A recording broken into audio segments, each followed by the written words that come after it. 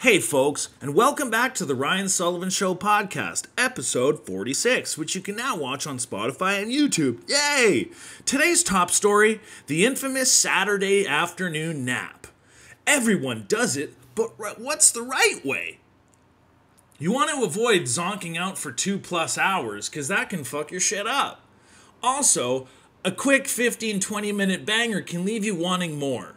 So today on the show, we're addressing those hard-hitting 30-plus-year-old issues that everyone's not asking for. Okay. So no, for real, welcome back to the show. And we keeps it moving. Mother trucker, dude, that hurt like a butt cheek on a stick. So yo, welcome back to episode 46 of the Ryan Sullivan Show. And episode 45 does exist, and it's deeper shit. It was too deep. It was too deep for the Gen Pop. Too deep for Gen Pop. Episode 45 does exist. Episode 45 does exist, but it's too deep for Gen Pop. Way too deep. If you want it, it's there. Spotify, YouTube. Holler at your boy. But it's called Part of the Solution, and it's on some, spiritual lyrical, you know what I'm saying? But today, we're addressing the hard-hitting issues of the Saturday afternoon nap. Everybody does it, but what's the right way? Do you go for the 2-hour banger that's almost impossible to recover from, but feels so yum-yum? Or do you go for the 15-minute sensation, which always leaves you wanting more? Today, and more, we're addressing those 30-plus-year-old issues on the Ryan Sullivan Show, so keep it locked. Yo, turn the snare up in my headphones a little bit. Yeah, it does exist, but it's too deep for rap. It's too deep for these haters, bro. And it's good. It's about make it, just listen to it. Shut up. Listen to it. That's the whole point. Why am I going to talk about last week's podcast? But it was too deep to share. / forgot about it till Sunday. Recorded on Friday night, like a good old boy. And then I need to if I'm going to shake my legs, because your boy got irritable, restless leg. Irritable, restless, bro. Your boy, irritable, restless on him. And I have to choose. If I want to be irritable, restless, I can't keep my arms on the table. You know what I'm saying? Arms off. Hands off technology if I want to go irritable, restless. But if I want to put elbs on the tabes, I can't do irritable, restless. Otherwise, it looks like we're in a category 4 the whole podcast. You know what I'm saying? And you're going to be like, geez, Ryan, take a nap. And I'll be like, well, fun fact, I was in the back studio there, just having in the snooze. But it was a light hitter. It was one of those just fucking express naps. I took a puff pass of a nap, one might say. I did not gravity bong a nap to the head, which is what I usually do on a Saturday, and it almost always ruins my Saturday. There is no better feeling than at 12:30 after I got up at reg time. I got up at regular time, my guys. I always do. I can't sleep in. Now that I'm on the straight and narrow, I can't sleep in past 9 o'clock. I forced myself to stay up until fucking 3 a.m. last night watching Alien, which I didn't remember. Oh man, I love movies pre-CGI. And everything visually in that movie exists. Don't get me wrong, and we've talked about this before, I love CGI as well, okay? I'm looking at multi-cameras, okay? So sorry about that. I need to keep it locked right here. YouTube, Facebook, Twitter, what's good?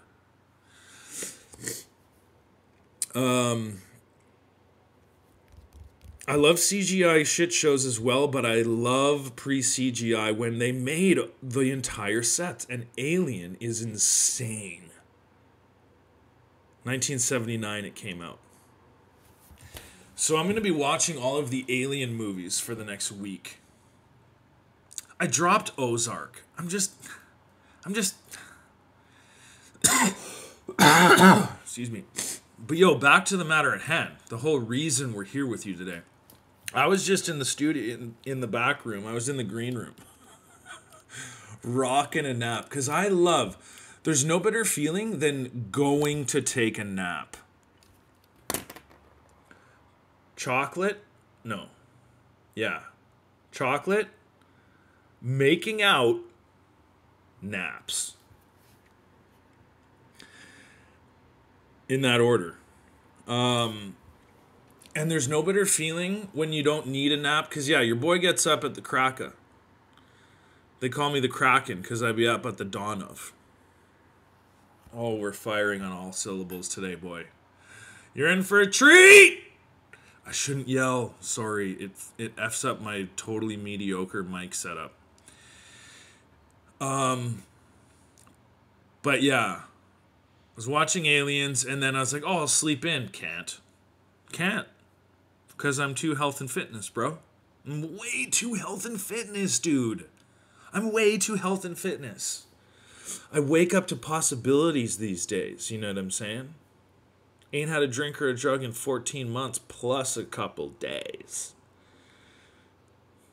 That's an achievement, bruh. And so I was like, ooh, Friday night. I'm going to stay up late. And I did. And I was like, I'm going to sleep in. And I can't. So I was up at the cracker. I was cracking them. And played a bunch of Fortnite. And then,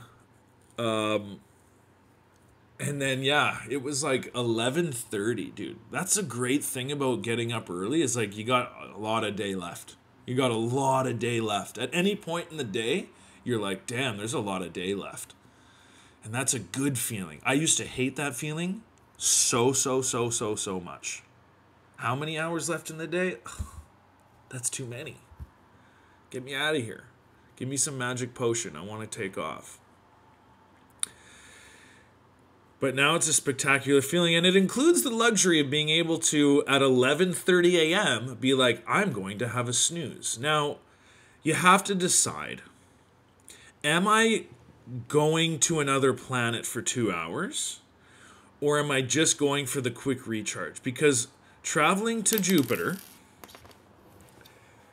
feels so good in your mind, and when you lay down and you're like, I'm getting up at 3 on a Saturday. And you don't need extra sleep. Your boy, I need 6 hours. I could argue that having more than 6 hours can even have a negative effect because it's too much. But, yeah, that feeling of going down for a snooze and just knowing that you can just go far, far away. But you got to make that decision. And often I'll be like, well, I'll let my body decide. And there's that argument of like, well, your body needed it. You know, like mom's voice playing in the back of your head. It's like, holy shit, I had a 2.5 hour nap on a Saturday afternoon. Well, your body needed it. You know, probably. Work's been stressful. But there's always a silver lining. Everything's about perspective, and you just got to decide how you want to feel about things. Oh, quick therapy. And, but yeah, having the power to be like, okay, how long are we saying bye-bye for? How long are we saying bye-bye for? And, the thing about taking the long nap, the problem with going 6 feet deep is it ruins your day. It does. You don't bounce back fully. You just don't. You just don't. Because your mental goes into this state of like, this isn't right. And then it's like, okay, it must be right. Maybe we're traveling or something I'm not sure about. Maybe you got left brain, right brain trying to figure it out, and they're back and forth. Left brain's like, no, it's bedtime. Trust me. Left brain's the sadistic, manipulative SOB. No, it's bedtime. It's just daylight savings. That's why it's still light out. So right brain's like, well, you've misguided me before, but we're supposed to be a team. Okay. Okay. Good night. And then, of course, you know, I don't know whether it's the clock tower or just like my internal whatever, like digestive system or something, wakes me up because it's like, dude, it's the middle of the day. And you don't bounce back. You don't come all the way back. Sleep-induced psychosis is what that is. And you're a bit cranky. Going down, when you go down for the long nap, it feels amazing. And you're laying there for that. Because your body doesn't need the sleep. So you got to lay there and wait for it to kick. You got to wait for the kick like you're playing Leo in Inception, my guy. You got to wait for the kick a solid 15, 20 minutes, maybe half an hour you're laying there waiting for the kick. And just to the seventh ring of Neptune. And off you go. And you don't come all the way back. Because you're a grog star. And you're not supposed to be doing that. Because you don't need it. And you're forcing your body to. And you know. And you kind of have a nap hangover, to be quite honest. You have a nap hangover.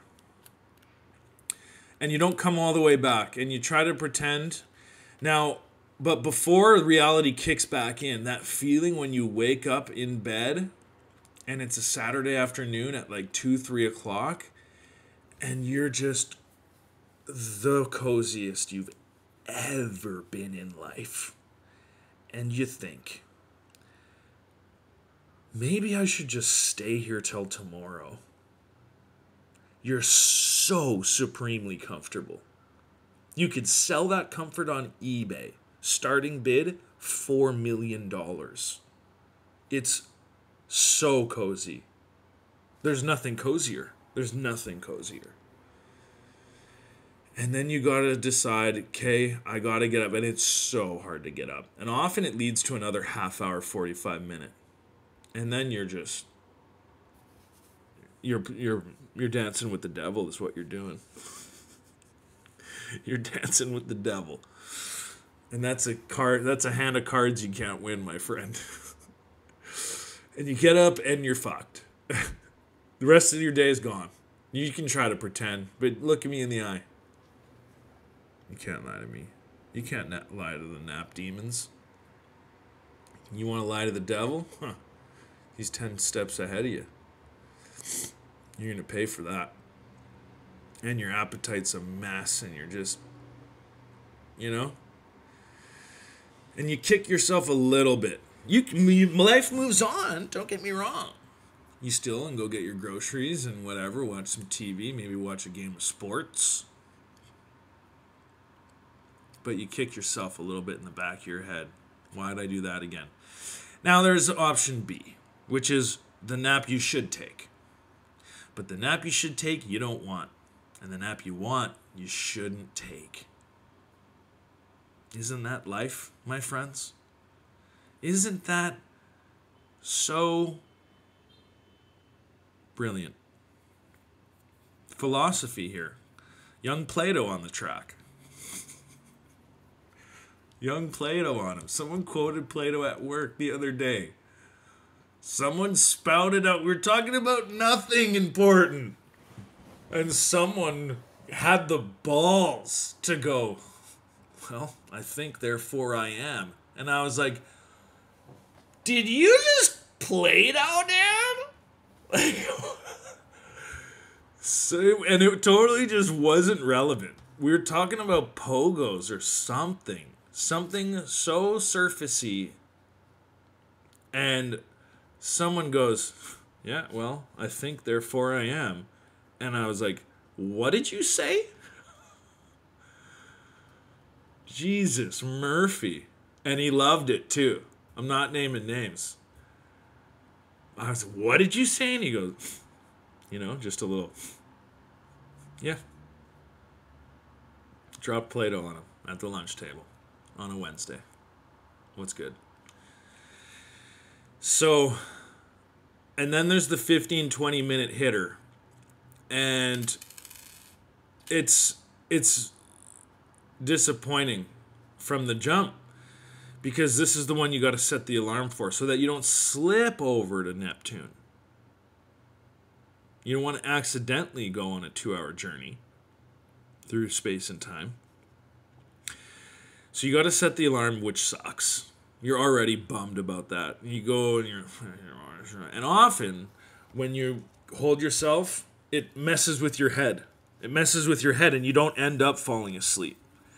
You might get a little loofy. You might get a little loofy in the clouds for a few minutes, 5-10 minutes, but you never fully shut her down. Because you're thinking about, like, oh, there's 18 minutes left, 17 minutes left, 12 minutes left. It's like Woody the Woodpecker. 20 minutes left. And you're just like, God damn it. And often you don't depart. You never get to the wheels up. And you just get up out of bed. You're like, all right, fuck it. I don't need a nap. I shouldn't have done this in the first place. But yeah, if you do slip off for 10 minutes, 15 minutes, you're choked when you wake up. You're like, oh my God, I want more so bad. And the amount of self-discipline required to get your candy out of the goddamn sheets at that moment is so hard. It's harder than trigonometry, dude. It is trigonometry is what it is. Hardest university course I ever took. Algebra at McGill, night class. 6 to 9 p.m. after working full days at Off the Hook, standing on my feet. You think I had a hard time with that? Fuck's sakes. That was so hard, dude. Not a numbers guy.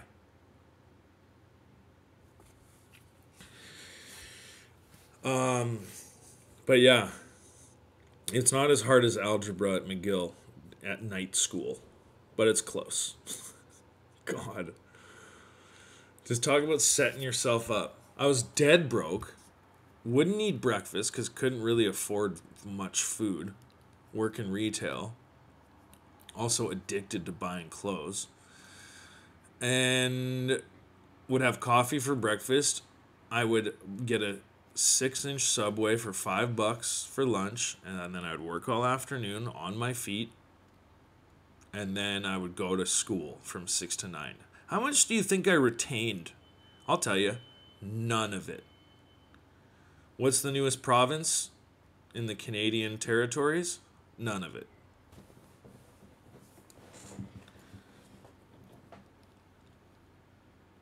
Absolute set yourself up for failure. So, but yeah, getting up from that 15-20 is just so hard, and you're cranky, but you bounce back, but you do come all the way back. And that's what it's all about. It's all about coming back. Keep coming back. You know what I'm saying? So, yeah, we covered the topic. The most pressing topic is the Saturday afternoon nap. So today, I pulled shoot. I was bored, and that 2.5 hour banger was, hey, listen. You know the little fairy from Zelda Ocarina of Time? I forget what its name was, but it would give you tips, you know? You get little prompts at the bottom of the screen. Being like, hey, listen. And it would ask you if you want advice on something. What an excellent game. What an excellent game.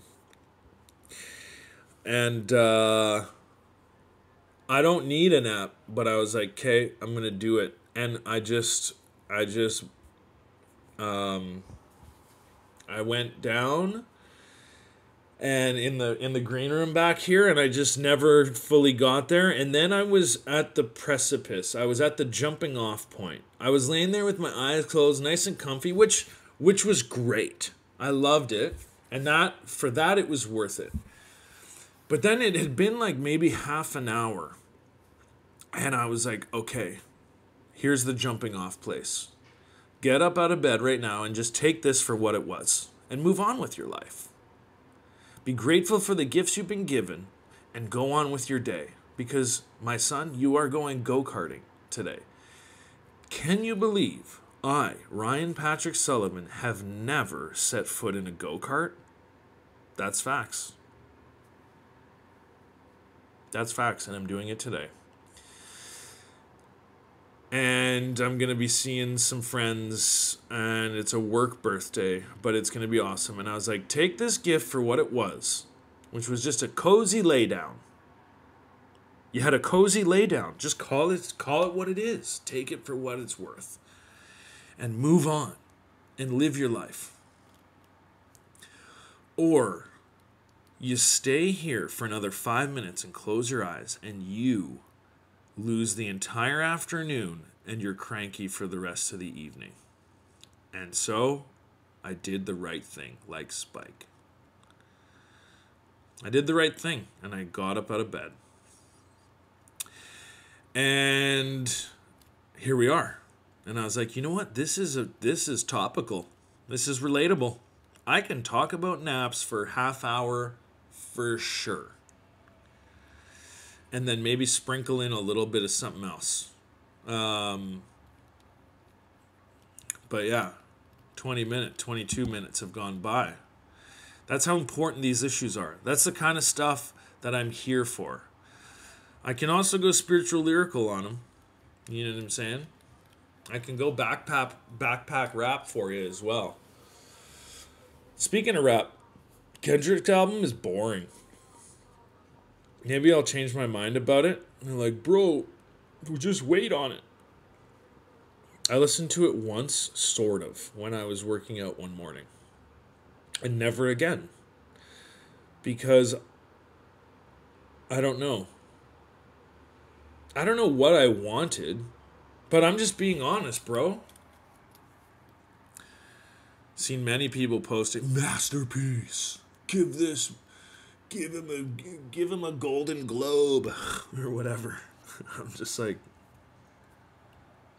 and I like quality music, bro. It's not that. But by the way, it's dope when your team at work has good music taste. And we, the desk clump, the marketing team, we have great synergy in the musical department, which is awesome. When someone's like, you guys mind if I play music? And it's not you. Because I'd rather not listen to music. Like, I'll put music on. But I'd rather not listen to music if someone is going to be like, can you put something else on? And I don't take that personal. But if someone says, hey, can you change the song at any point? Then it's better to just not have that risk. Because you mess up the vibes. And I'm absolutely okay with not listening to music.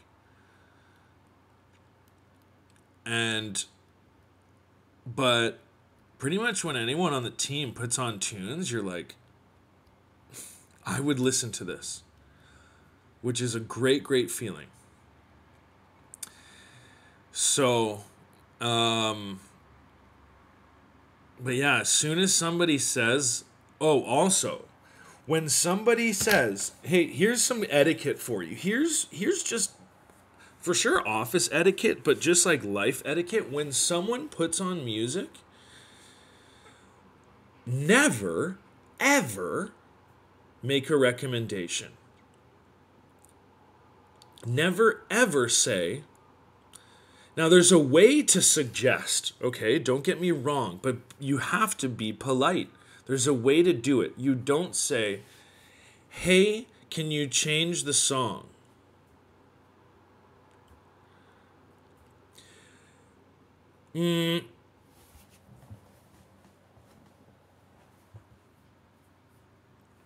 let me get my thoughts together here on this one. You can say, can you change the song? Here's what you do. If someone's like, hey, can I put on tunes? Boom, contract. You're shaking. Hey, you agreed. You said yes. You are now being a good friend, and you're listening to their tunes because you said yes. But when someone is rocking a playlist and you say, hey, can you put on ba ba ba? It's super rude. You don't do that. You just don't do that. When someone is tune selecting, you let them select the tunes. When it's your turn, honey, it's your turn, okay? Now, you can inception them by, hey, that reminds me of, or blah, blah, blah. You know what I mean? You can sprinkle a suggestion and make them think that it was their thought. You know what I'm saying? Oh, man, that reminds me of that one song. You know, who's it by? It goes like ba-da-dum-bum-ba-da-bum-bum-ba-da-da. And then they'll be excited about the thought that you got some wheels going, and they'll be like, "Oh, that's fucking Tame Impala, whatever." Oh, yeah, great tune. And then they'll be like, "Yeah, we should play that next." And then you're like, Inception. I love office politics. It's fun. Life's a game of chess. So, yeah. I'll just leave it at that. Good luck with your Saturday naps, both today and for the rest of time. Leave your comments below. Follow me on social media for more. At Sullivan Ryan on TikTok and Instagram. And the podcast is also available in video format, as you already know, both on Spotify and YouTube. So, that's episode 46, I think. Should be. It might be 47. We'll find out after I press stop. So, stay blessed. Thanks for listening. Peace.